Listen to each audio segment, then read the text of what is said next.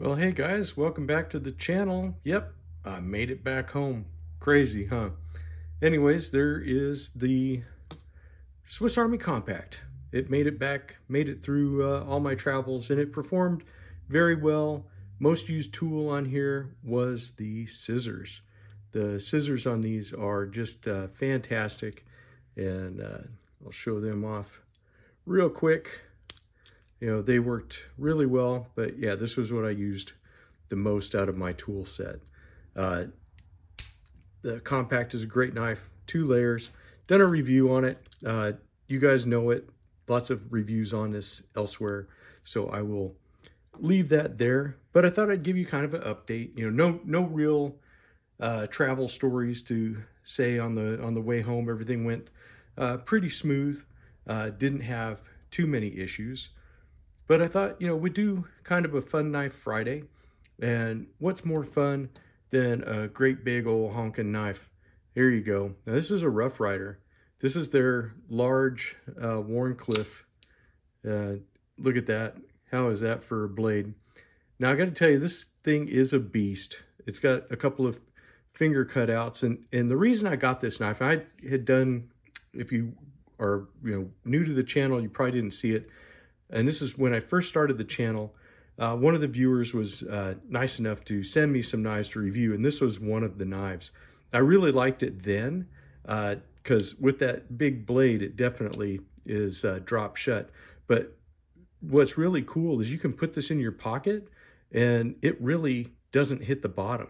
And you could have a big old giant knife if you needed one for whatever reason you need to. Say you're cutting up watermelons or something at a picnic, but definitely a gigantor size knife, and that just makes me smile. And so I brought out a knife that you guys have seen before. This is my cold steel Recon Tanto, and as you know, this knife definitely makes me smile. But for size comparisons, even the Rough Ryder is just slightly bigger than this. So we are looking at some really large blades. Now, if you compare it bolster to bolster, you see that the blade is a little bit smaller, but handle-wise, definitely has it beat. So if you have great big gigantic ham-sized hands, you got a lot of real estate. You could even grip it way the heck down here, and you'd really have some reach and some leverage. But really cool knife. 440A steel. Here, let's see if we can see that on the blade. Let me set this guy down. Let's see if you can focus on that. Okay, that's just the model number right there, the RR2080, I believe. And yeah, it's just a cool knife. But looking at this big old knife, this is kind of where the update part of it goes. Let me go ahead and turn that around. I can all redeploy this one. I mean, it's on ball bearings. The Rough Ryder modern knives are really very cool. If you think they just make slip joints, they don't. And you should check out their modern line. They are really well constructed, really great performance. They're awesome knives, and they're at a great price. But one of the things I was thinking when I was looking at these large knives and larger knives and having flown and everything like that, made me think of knife size. So I've decided to do kind of an experiment, and I'm going to do this the rest of the summer. And so this is something that I kind of challenge you guys to do too. And you don't have to do reviews on all of these knives or anything like that, but I'm going to call this like a minimalist summer, or summer slim down or something. But it doesn't have to be an open tag, but just something that I would challenge you guys to do. And what I'm going to do now through the end of probably September, we'll give it a good 3 months. I'm going to revisit knives I don't carry much that are 3 inches or smaller closed, like this Buck 309. Great pen knife. This is a USA made one. But yeah, these are just a fantastic little knife. And I thought, I used to carry smaller knives all the time.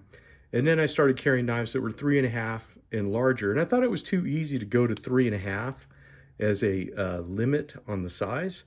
Here's your pen blade. And I think it's because if you go to 3.5, that's the sweet spot for most knives that you're going to find, most folding knives. So I thought, let's go a little bit smaller.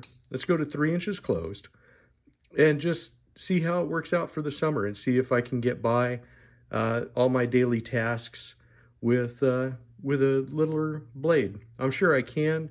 I don't think it will be a problem at all, but I thought, you know, let's just try something else. This is a nice little 3-finger knife. So, you know, just something that I was thinking about, something I want to do. We'll talk about it more on the live show on Sunday, which if you've seen the description for the live show, we're going to be talking about red knives because HT said, hey, how about if we show off some red knives? And so I know he's got some really good bangers. Let's check him out and see what he's got. And I mean, this is right up Kalen's alley because, as you guys know, he specializes in the red bone case knives. So we're going to have some really cool stuff to look at. All right, guys, well, that's it for this one. Like I said, just a little bit of an update, kind of what I'm doing, what I'm thinking. And hey, and a big old Rough Rider that may or may not be worth your time. Really nice knife. Look at how much stock you have there. Does have a swedge in the middle, so you get kind of that wasp effect if you look at the top of the spine. What a great Wharncliffe. Really, really cool. So there you go. Enough said. We'll catch y'all on Sunday. See you then.